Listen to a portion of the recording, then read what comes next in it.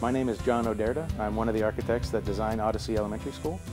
As you walk around Odyssey, you'll notice that there are 4 distinct houses that your classrooms will be in. And the reason that we do that is because Utah schools tend to be fairly large, and we don't want kids to get lost and not feel a connection to their peers or their teachers.